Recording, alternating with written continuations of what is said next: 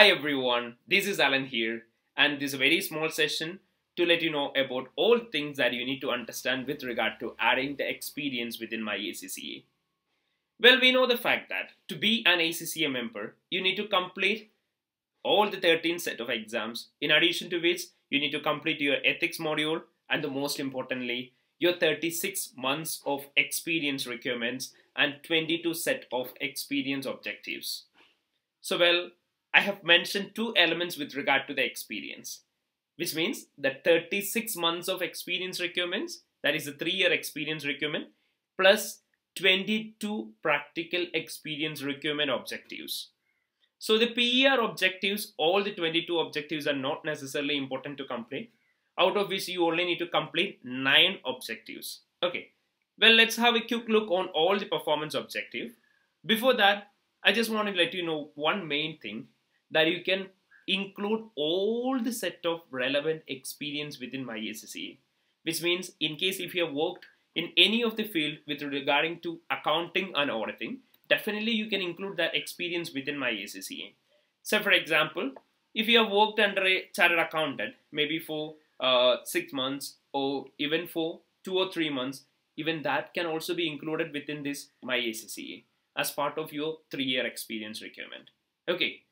And if you are employed as a tutor in an approved learning provider, even you can include that.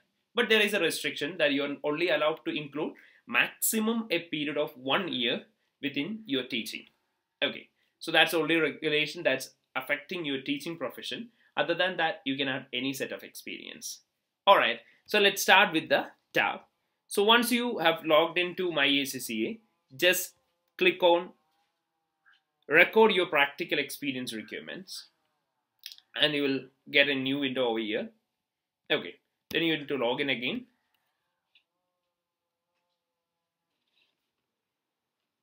Alright, so we've got the page over here, and here we need to include the details in relation to our employer. So maybe we will include a sample employer's name here, Paybench LLP, then address as Palachuvadu, Kakanad. Okay. Then city, it's Ernakulam. Then state, it's Kerala. State is Kerala. And country, India. And zip code, maybe 682018. Yeah. And we will click on save and next. And again, they will take us to the details of the employee, which means they will ask us to include our job title, then our start date of employment, the end date, if there is any end date, then end date, the hours worked and so on details. We will include the audit associate as my role. Okay, audit associate. Yeah, associate. Then the start date, maybe 3 months back, February 1st, we will consider it as the start date, and we will give another end date, maybe yesterday as the end date. And average hours per week, it's 35 itself. I have worked 100% of my role. Okay. Then ACCA Approved Employer. No, it's not an ACCA Approved Employer. Job role, it's audit role. Okay. It's not a lecturing role. And we will again click on save and next. Then ACCA will take us to another page whereby we need to include the details in relation to your supervisor. Well, the supervisor can be any person who is working as a senior in your firm or your company where you were working. And the first name, so well, this is my firm, so I will include my name as the supervisor name, Alan Biju, and my mail ID over here, alanbiju31@gmail.com. Then I'm a qualified line manager as an ACCA member, and the job title, I will include it as audit manager. Okay, audit manager. Then save and send the invite. And once we click on save and send the invite, your supervisor will receive a particular mail. Then your performance supervisor need to open the same mail and they need to click on the link that is being included within the mail. So I have already taken my mail here because I have been added as the supervisor.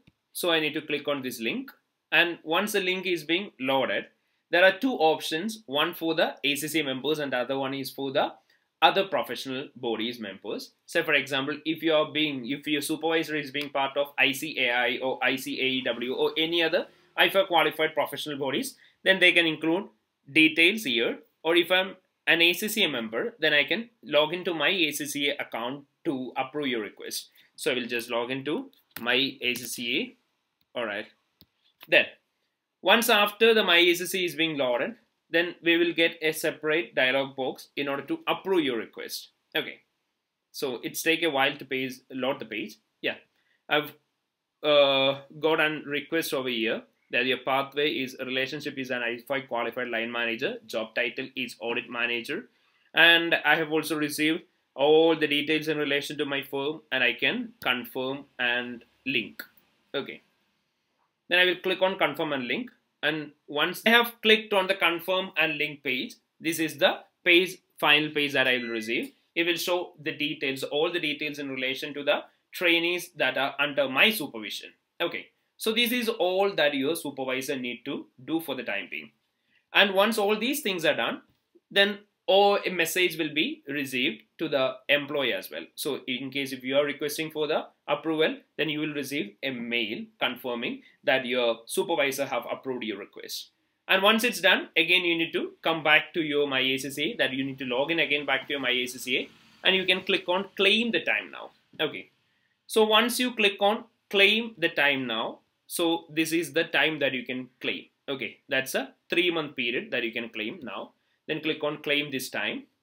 And again, you will be taken to a new page over here. And here you need to include your practical experience supervisor's name again.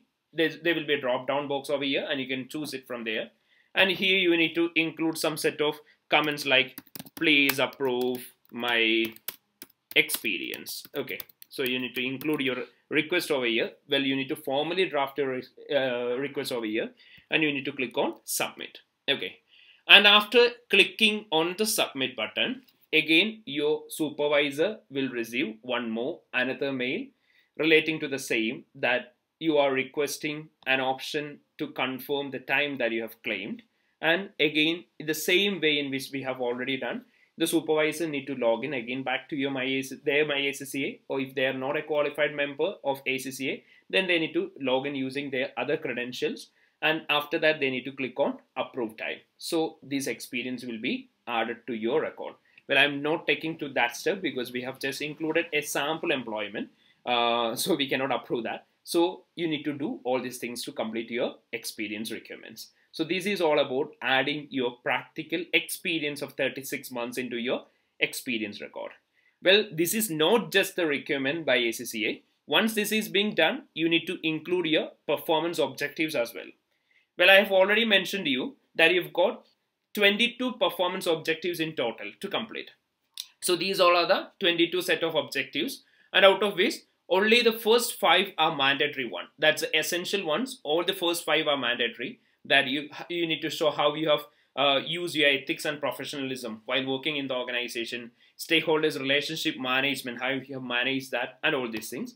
And after that, you need to complete any 4 technicals as well. So if you were working under an accountant or you being employed as part of the financial reporting field, then you can include any of these 3. Or if you were under a management accounting team, then you can include all this team. Or you were working in the tax and the audit department, then you can include any of these technical teams as well. Okay, so in total you need to complete 9 objectives out of total 22 objectives, and all the details in relation to the way in which you need to complete and submit your objectives are shown over here. So say for example, we will just do one thing. We will click on the first one. Okay, once after clicking on the first one, here you have got an option which shows all the details in relation to the elements that you need to complete. Then you can click on start objective. Then after clicking on start objective, again you will be taken to a new page. Then over here you need to include the statement. You need to include your statement, and this statement will show how you have completed your particular performance objective. They have included a set of claims over here. If you have done with the first element and if you have done with the second element, then you need to mention here how you have done the first and second element. Then you have to save the statement. After saving the statement, again a new dialog box will come which will ask your supervisor to approve this particular request. And again, after clicking on the supervisor's request, then your supervisor will receive a new mail, same as that of the mail that we earlier received, and the supervisor need to click on approve that, and this practical experience requirement will also be added to your experience record. So this is the way in which you need to complete your PER as well. And one more thing guys, in case if you are being employed under an approved employer, say for example if you're working under any of the big fours such as EY, KPMG, Deloitte or PwC or any other approved employers, then you will be exempted from this ACCA's performance objectives or the PER. So you just want to search ACCA PER exemption form in the Google. Okay, exemption form.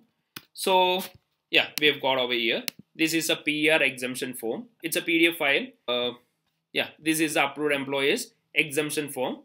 And in this exemption form, or the only thing that you need to do is that you need to fill your details in relation to your workplace or your employment. And after that, you need to include the details of your approved employer as well as your supervisor's details. And after that, you have got all the set of 22 essential and technical objectives here. And your supervisor need to sign off each of the objectives. Well, you are not required to give any of the statements or anything over here. Your supervisor only need to just give up their signature all over here. And they need to give the date on which they have approved this particular objective. And once it's done, you can submit it to info@accaglobal.com. And after being submitted this form to ACCA, they will give you complete exemption for the PER. So this is all you need to do if you are being employed under an approved employer. Or if you are not employed under the approved employer, you need to do the same step as we discussed earlier.